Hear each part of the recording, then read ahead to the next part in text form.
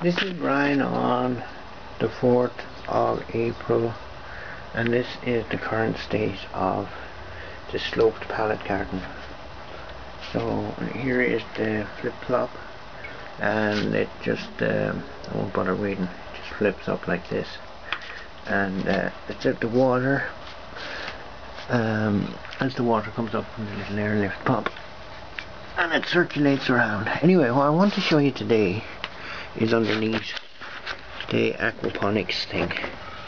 So I've got this little perspex, or whatever you call it, plastic stuff, and one section of see, it covers off, it stops the air, or it's not so much stopping the air as holding the moisture in this one section, so you get an aeroponics effect. And I just want to show you the roots.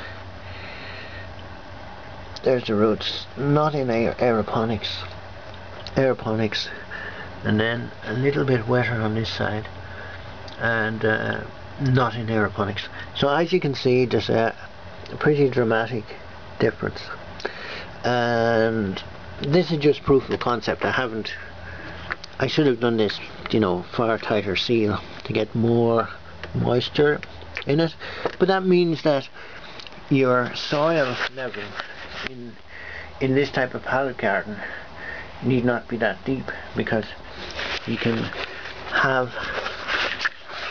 holes in the bottom, some sort of plastic, and excuse me, and you know, you can get good root growth without having a huge amount of soil. So it's just a potential aeroponic technique that's totally more I guess low tech than what's currently out there, and also you have you'll be using less soil, and the water will come down through the soil onto the roots, so they'll always have the moisture coming from top instead of the normal aeroponic thing where they have some fancy atomizer thing making mist and stuff like that. So it's a potentially useful thing, and we'll have to do it R&D, you know, in our backyard.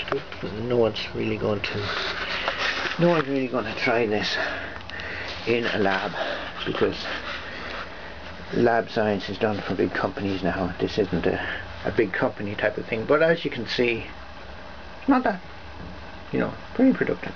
Thanks, bye bye. And this is just a trial run.